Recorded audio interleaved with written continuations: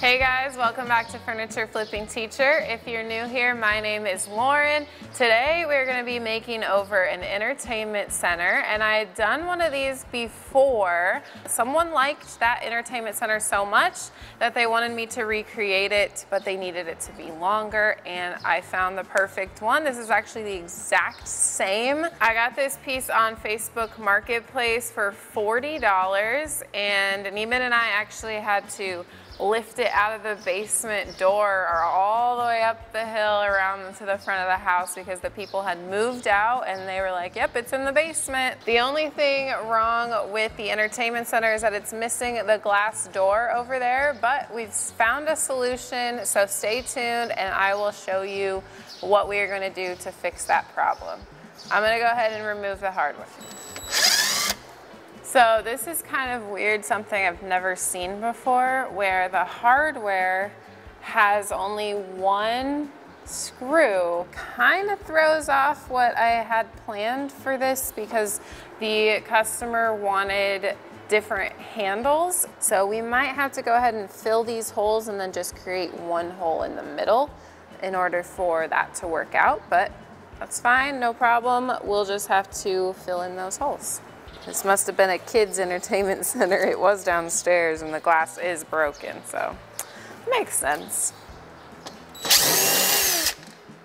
I'm also going to take off the parts that hold on the glass because I'm going to be wrapping some burlap around it. All right, everything is off. That's coming off. So what I'm going to be doing next is I'm going to give a nice cleaning over the whole thing because it's been sitting in our storage unit for a while and then in here for a while.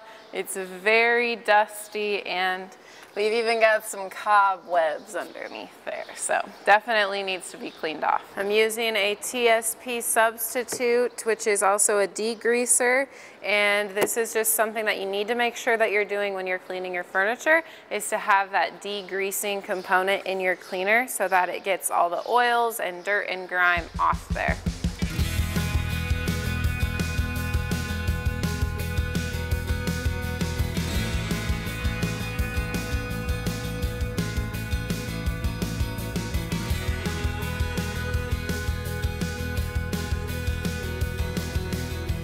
So now that I've got everything washed off, I'm gonna come back with my clean rag and my clean water. Nothing else in the water to rinse everything off. Cleaning is finished up. So my next step is that I need to fill the holes. The holes here need to be filled, so I'm gonna be using my plastic Wood X. And I would say that there's not really a right or wrong wood filler. I use several different types here on the channel and just when I'm refinishing. As long as it dries hard, then you're gonna be fine. Sometimes you do need more than one application though, so keep that in mind. And that's really with any wood filler. One thing that I like about the plastic Wood X is that it changes color when it's dry. So it starts off pink, but then when that's dry, it'll become a natural color.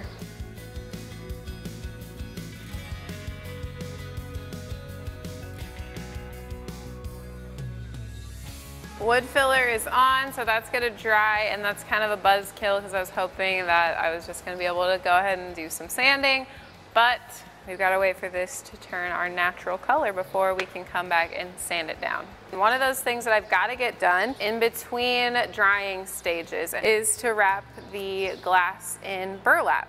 And so what I'm gonna be doing is basically cutting it down to size to make sure that it will fit around the whole glass piece. I told you that I was bummed because the door was broken. We had one, but then I found out actually from my neighbor that Ace Hardware sells glass and cuts it down to size for you. So I measured, I went out and I bought this, and it was only $10 for this piece of glass. So I don't really know. I didn't really have any expectations, but I kind of thought that it was gonna be more than that, and I was really thrilled that it wasn't because it really helped with my investment in this piece of furniture. So after paying $40 for it and then $10 for the glass, right now we're all in at $50. So what I'm gonna do is I'm just going to cut it down to size. This one's gonna be a little bit different than the last one I did because there's not those cool little rubber pieces that slide in and kind of hold everything in place. So I'm gonna have to figure out a different way to keep the burlap on there. But for now, we're just gonna be able to cut it down to size.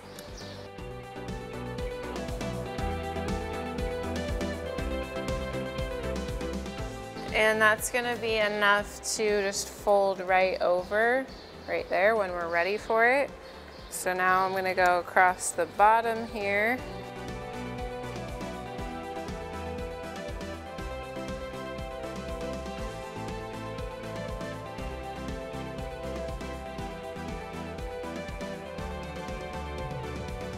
Okay, one done.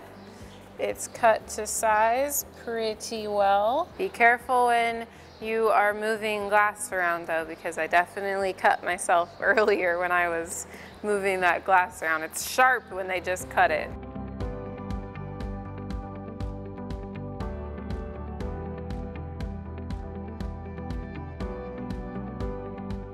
So finished cutting them, and we're just kind of talking about how I'm going to attach these to the glass, and I'm thinking either hot glue or double-sided tape. We're still waiting for that wood filler to dry. It's getting closer, but I still see that pink, so we're just waiting. The wood filler is all dry now, both on the drawers and the doors, so that means that we are finally ready for sanding. And all I'm gonna be doing is scuff sanding the surface with 120 grit and then sanding out that wood filler to make it flush. I'm gonna be using my Surf Prep sander. If you are interested in one of these, you can use my code FFT10 for 10% off, and I will link it down below in the description, along with all of the other materials and products and tools that I am using for this flip and all my flips. Everything can be found down below. This mask as well. I just like the way that it fits me and the way that I'm still able to breathe, but yet it still protects my lungs from the sanding dust.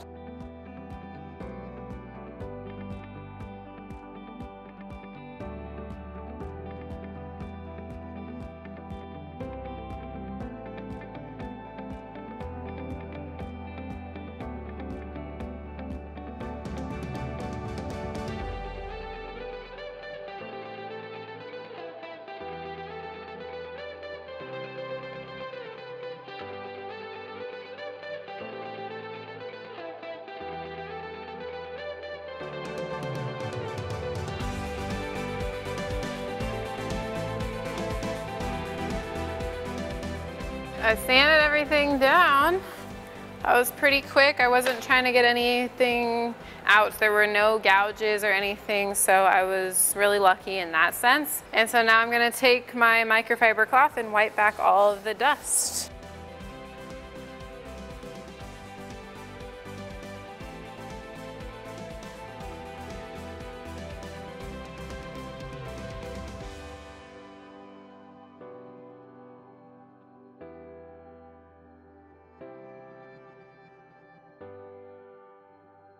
Now that I've done that, we are ready to paint.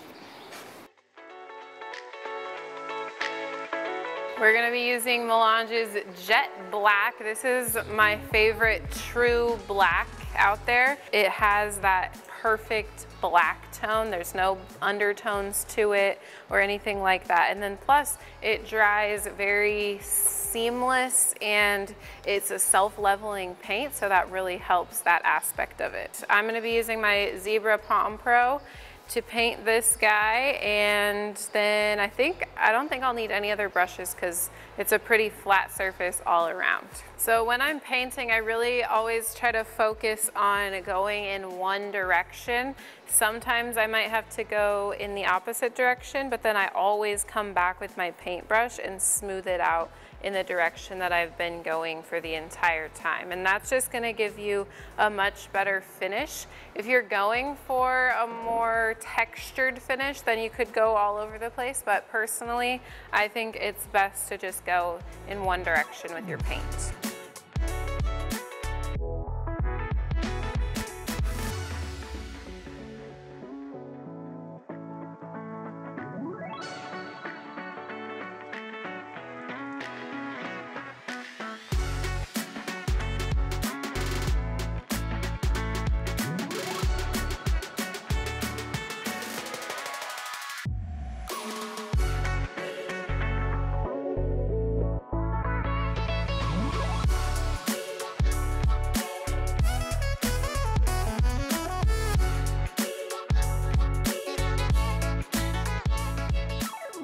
We got our first coat of paint on everywhere. So now we're gonna let that dry completely and then we'll come back for coat number 2. It has been about an hour and a half since the first coat was put on, and so now we're ready for coat number 2.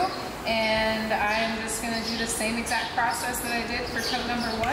And it's really smoothed out. You can even see that wood grain popping through, but other than that, the paint has done a really nice job of self-leveling. So let's get coat number 2 on there, and then we'll move on to the next step.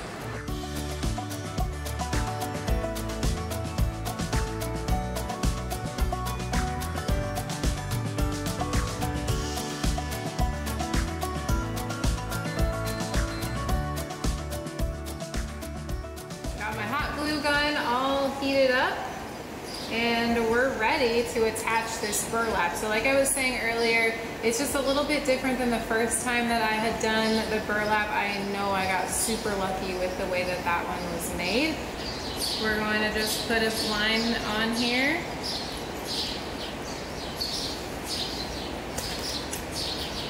And then we'll fold this over. And then we might have to add a little bit once it's dry.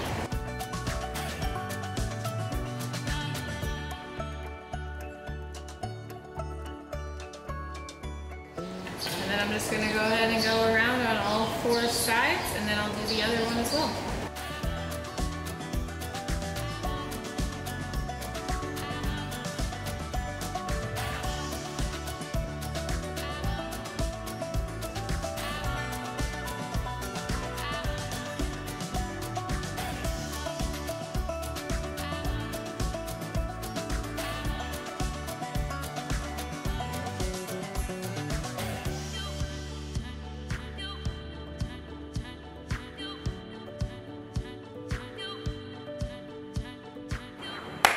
Burlap is secure, and I am hoping that everything's gonna fit just fine in the doors. My next step is to drill new holes for the new hardware, and then I will be able to go ahead and put the furniture butter on. All right here is where I can tell my old 2 hardware holes are. It's not really noticeable, but I can personally see it just because I knew they were there at one point. So right in the middle is where I'm going to be creating the new hole.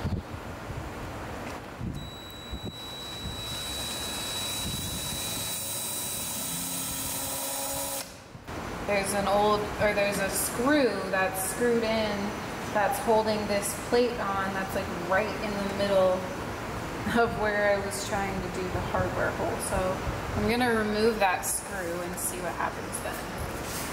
Unscrewed all of them, and it's not popping off. So that tells me that there's something right there that's holding it on still.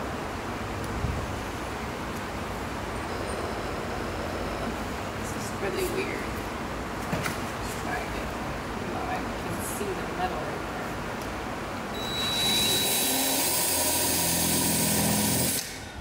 there. Time to bring him in because Neiman thinks he can do better than me, so let's bring him in and see. Well, Neiman forgot to push record on his own self, so you guys missed it, but he made it go through. So I'm gonna try this one to see if it's any easier, and if not, we'll have to bring him in again.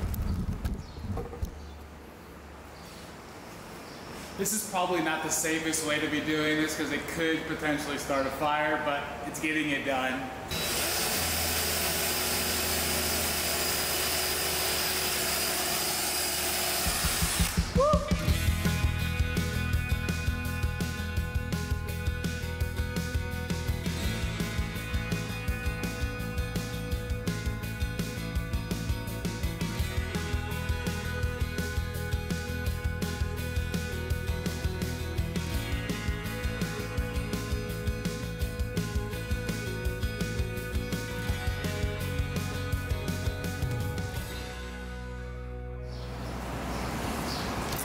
So we ended up flipping the drill into the old hole, so it made that hole again, but then we made the other new hole in the middle, so I'm just gonna have to fill the bottom hole again. No big deal, just kind of that extra step again. So I'm gonna put some wood filler in there, and then I'm gonna move on to the furniture butter. So obviously that's gonna dry, then I have to sand it down again and paint it again. Just a little bit of an extra step, an extra hassle, but it is what it is. We've got to make this right, because, especially because it's a custom order, but even if it's not, I still want to have quality work put out there. We're ready for furniture butter, and I've used this twice before. The first time was actually on the other entertainment center. The second time was on the Tally Green mid-century modern dresser that I did. And I really love how this turns out once all is said and done. The only issue that I have with it is that it takes so long to cure. So if you're trying to do quick turnaround times, probably not the best choice for you. But if you are looking for an awesome finish and you have that extra day to wait until it's fully cured to wipe it back, then I highly suggest the Walrus Oil Furniture Butter. You can find it on the Launch website, and you can use my code FLIP10 on their entire website. It is not just for their paint, it is for any product that you can find on there that you're interested in, and that's 10% off with my code FLIP10. So check it out. I just put some on my brush. This brush also came from the Launch, and then I'm gonna take it and I'm gonna apply it on. I'm just gonna kind of go. I always thought that you needed it to go in circles, but with this type, it really works if you go in swipes or circles. You just want to make sure that it's not gonna get chunky in one area. You want to make sure it's all spread out.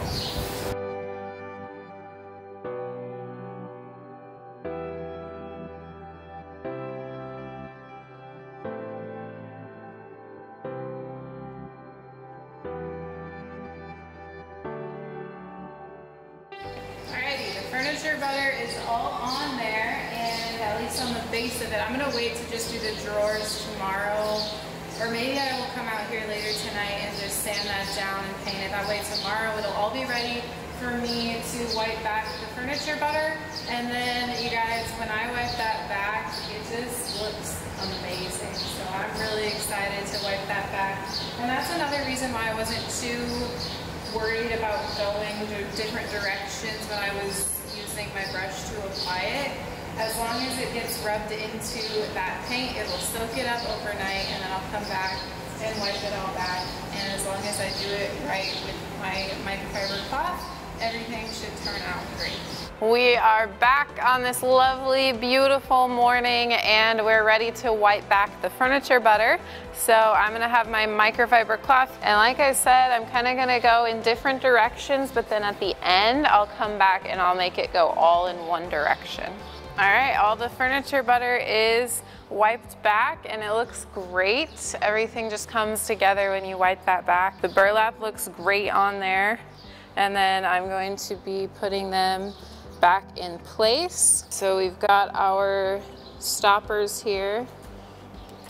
I'm gonna just put those right back in where I got them from.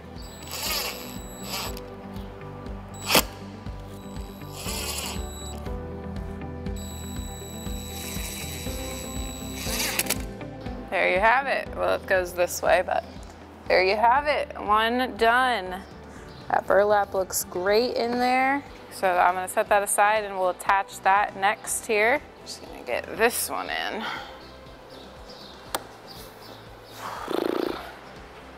But it's not like you can like hammer it or something because it's glass.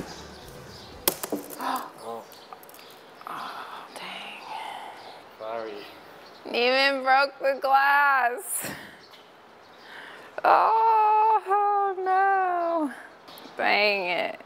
Cheap glass. It's glass. It's got it for $10. Neiman owes me $10 to go get another piece of glass. I really had to do that so that I can get away for some coffee. I'm gonna need to go get another piece of glass. And it's gonna be a little bit smaller this time.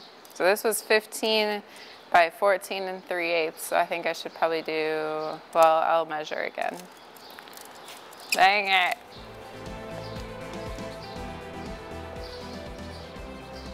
I'd say 14 by 14 3/4. 14 by 14 3/4. That's the size that I'm gonna get. Or I think I'm gonna have Neiman go get it, because I'm gonna go to the gym and he broke it. So I'm gonna go get the glass and then we'll come back and we'll put final touches on it.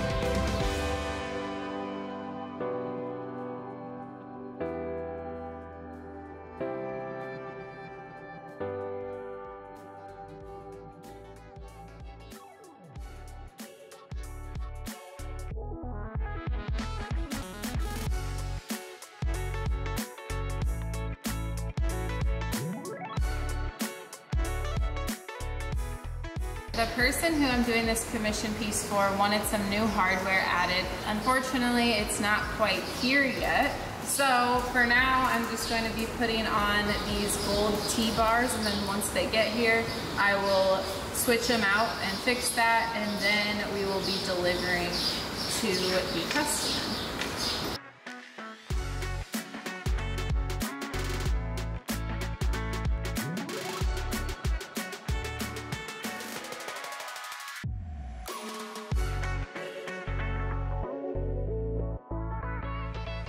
Here is the final product. Like I said, this is a replica, basically an exact replica of another one that I have done. But if someone wants to pay you for a piece of furniture, there's no reason why you shouldn't go ahead and do something the exact same way. I love doing commission flips because it's a guaranteed income, and then also this one especially, they wanted the exact same thing. So I've already had practice doing something very, very similar. The only thing that I'm gonna be doing is switching out the hardware when that comes in. So again, I will update you guys over on Instagram at Furniture Flipping Teacher. So give us a follow over there. We will be back here on Thursday for another video. So we hope that you join us here. And then really quick, I gotta talk to you about the numbers of this piece. I'm so used to sometimes having to be patient and not selling the pieces for the videos, but this one, since it's a commission, I've got the numbers for you guys. So for the numbers, I got the piece for $40, and then I had to buy a piece of glass for $10, and then Neiman broke the glass, so he had to pay another $10. So we're in at $60, plus the hardware that I had ordered was $20, so a total of $80, and I am charging $375. Originally, I was gonna get a profit of $305. Because of the glass mishap, we are getting a total profit of $295, which to me is not a bad profit for this flip. It took me right around 5 hours to complete from start to finish. Of course, that's not including dry time and things like that. Always be putting yourself out there. Also, just communicate when you are doing commission work. I was in constant communication with the lady who wanted this. It's actually been several months in the making, but between moving and things like that, we finally found a time that I was able to do this, and she is very excited to have this piece in her house. With that being said, thank you guys so much for watching. I hope you learned that commissions are one revenue stream that you can get other than just flipping for yourself and flipping other pieces to just put on Marketplace. Put yourself out there and get those commission pieces as well. So thank you guys so much for watching. We'll see you back here on Thursday. See you on the flip side.